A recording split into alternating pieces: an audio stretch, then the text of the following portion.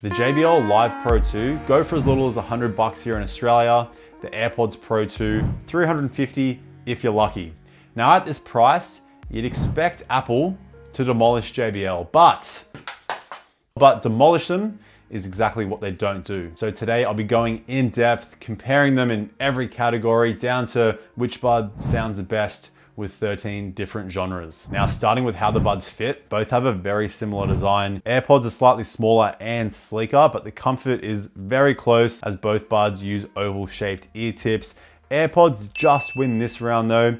It feels like less in the ear with their unique ear tips. The Live Pro fit is a bit deeper and I can feel the chunk of the bud more, but I can still wear those for over 3 hours with no discomfort at all. When it comes to how secure the buds stay in your ear when you're doing stuff, it's a tie here. Even though these are a stem design, at least for my ear canals, both buds stay in really well when running, weight training, going pretty crazy in my sessions. I'm barely having to readjust the earbuds. Keep in mind, this is how the buds fit me. It's gonna be a little bit different for everyone. And if you like using your earbuds when training, the Live Pro have an IPX5 water resistant rating. The AirPods Pro, IPX4, is basically the same thing. They do win when it comes to the case being water resistant because the AirPods case is IPX4 water resistant, the only real case that actually is in the true wireless world. Now with battery life, these are industry leading results on both pairs. With noise cancelling on the Live Pro, you get 8 hours from the buds, 30 hours in total with the case. On the AirPods, 6 hours from the buds, 30 hours in total with the case. But the AirPods are gonna get the win when it comes to the case size. It's slightly bigger than the Live Pro, but it is a lot thinner, so easier to chuck in your pocket. The Live Pro though, still easily pocketable. Both cases have wireless charging. The AirPods do have MagSafe charging. When it comes to fast charge, the Live Pro technically win because you can chuck the buds in the case, 15 minutes, you're getting 4 hours of playback on the earbuds. Compared to the AirPods, 5 minutes in the case gives you an hour's playback. Now JBL doesn't advertise what it would take with 5 minutes. It might be the same here, but I'm gonna give the Live Pro the win just. And another thing I like about the Live Pro is the indicator lights on the case. It's just easier to know when you need to charge your case up, where on the AirPods, it'll change to red and you can see it pop up on your phone, but I always take my earbuds out. I don't see it pop up on my phone. So the indicator lights, I'm just team indicator lights. Let me know what you prefer in the comments. But the AirPods fight back here with actual speakers built into the case, which work with the Find My Buds and Find My Case feature in the app. So you can pinpoint down to exactly where your case is, as well as your earbuds. The Live Pro only let you find your earbuds, but not the actual specific location. They'll just make a beeping sound when you're near them. Now, when it comes to controls, the AirPods Pro 2 have my favorite controls, the best controls you can get because you can control everything, including volume up and down by swiping up and down on the earbud. But not only that, if you're only using one earbud while you leave the other in the case, you can still control everything, play, pause, skipping tracks forward and back. Skipping tracks forward. Oh my God, I forgot what controls there are. Oh, play, pause, skipping tracks, noise canceling controls, and volume up and down. They also use force touch, which I prefer over touch controls. And they also have great in-ear detection for auto pausing and playing your music. And you can just chuck one bud in your pocket, and because it has a skin detection built into the sensor, it'll only turn back on if the bud is actually in an ear.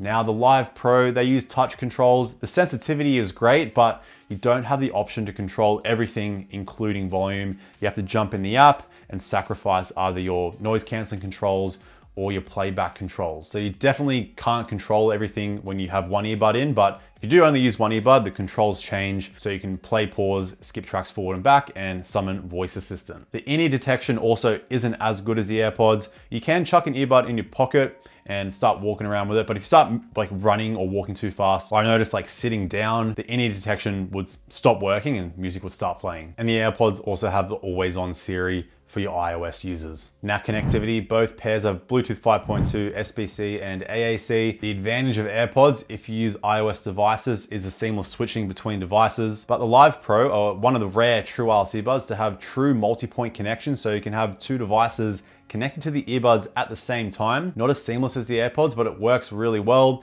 You just have to pause playback on one device before you resume it on your other device. There is a slight delay, but it's pretty consistent, where AirPods Pro, the seamless switching is not as seamless as it sounds. I actually did a poll recently and these are the results I got. So let me know in the comments also if you're having any issues with seamless switching. Now, in terms of latency with watching movies and videos, AirPods Pro, no issues at all. The Live Pro have the slightest amount of latency, but you can jump in the app and turn on the video mode, which brings the latency down to levels equal to the AirPods, but you do lose about 5% roughly of audio quality. Now on both earbuds, you can use one at a time while you leave the other in the case, and both pairs work in mono mode, so when you're using just one earbud, you'll hear both the left and right audio channels, so you're not gonna miss anything with your music. Now when it comes to gaming latency for you mobile gamers out there, here are all the results I got in my latency test on both iOS and Android. You can see there AirPods has some of the lowest latency if you're using that on an iOS device. But generally, if you're below 400 milliseconds for casual games, you're fine. You wanna be getting around the 200 millisecond range if you're into more faster reaction games like shooters and stuff like that. But now let's head on outside and see how the microphones compare. All right, so here we are in the outside world with the JBL Live Pro 2. I also want to quickly mention these have a feature called Voice Aware. So when you're on a phone call, you can hear your own voice, and hopefully all the noise around me is getting blocked out. It's a little bit windy and there's a lot of cars zooming past. All right, and here we are with the AirPods Pro 2. These don't have Voice Aware, but you can easily just hold down and turn your transparency mode on or noise cancelling on. And let me know what you think of the microphone quality differences down in the comments below. All right, now on to noise cancelling. How I test my noise cancelling to keep it even. I chuck on my soundbar with simulation, train, plane noise, and crowd noise. And I also test all my earbuds at my local gym. And here's my overall ANC ranking with all the True Wireless earbuds that I have tested. You can see the AirPods Pro 2 slightly in that higher spot. When it comes to lower frequency sounds, it's very close in terms of quality. The AirPods Pro 2 is slightly better, but it's with those more high frequency sounds like weights clanging around in a gym, voices and chatter. That's where the AirPods Pro 2 start to separate themselves just a little bit more than the Live Pro, but very subtle. So the Live Pro at their price, easily the best noise cancelling value you can get right now. You're also able to adjust the strength of the Live Pro noise cancelling in the app.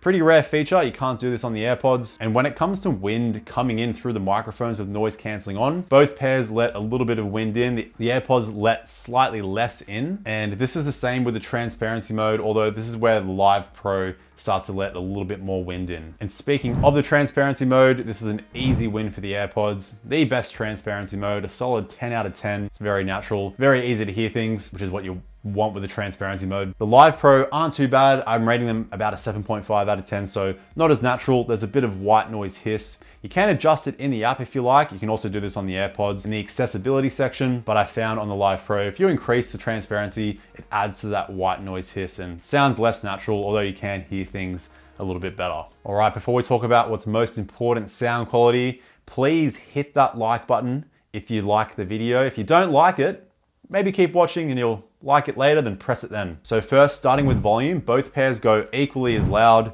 Anything above 85%, you're in some serious hearing loss territory. Below 70% is in your safe listening levels. But when it comes to some really low level listening, I'm talking like the first 2 to 4 clicks of volume, AirPods advertise that the H2 chip allows for deeper bass and crisp highs at all volumes. And it does that with the H2 chip actually increasing the bass as the volume goes down, because we hear bass a little bit less at lower volumes compared to high volumes.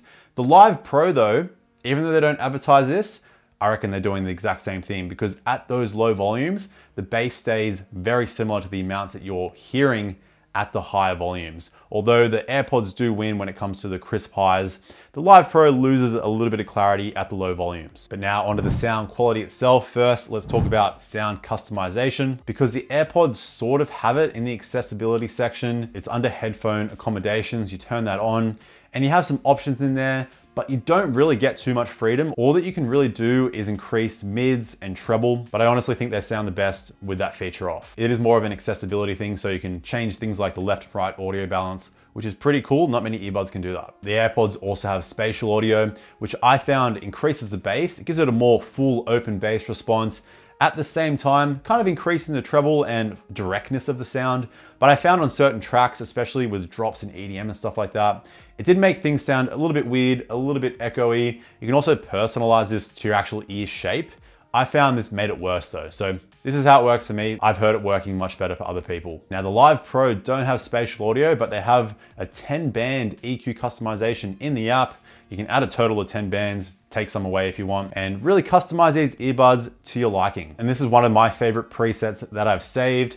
I just increase the sub bass a tiny bit and the treble. That's pretty much it. I think they sound much better with this tuning on. So I am gonna talk about the sound quality with that EQ on, but overall, it's an easy win for the AirPods when it comes to clarity and balance. It's just a nice, clean sound. You get great vocal clarity, crisp treble, great instrument separation, all in a pretty open sound stage. It's just a well-refined tuning with a nice amount of bass. It is a balanced bass response, but a nice amount of boosting in that sub bass. And that will work with most genres that you're listening to. I am only saying most genres because the Live Pro out of the box are a more bass heavy tuning, so a lot more boosting in both the sub bass and the mid bass. I rated it a solid 8 out of 10 on my subwoofer scale, where a pair like the AirPods are about a 7 out of 10. So it is a little bit over the top, but it's well refined to the point of not getting bloated or too messy with the mid bass, which is an issue with a lot of buds that have too much boosting in the bass. The mid range, although not as forward as the AirPods, still sound really great with the bass boosted tuning here.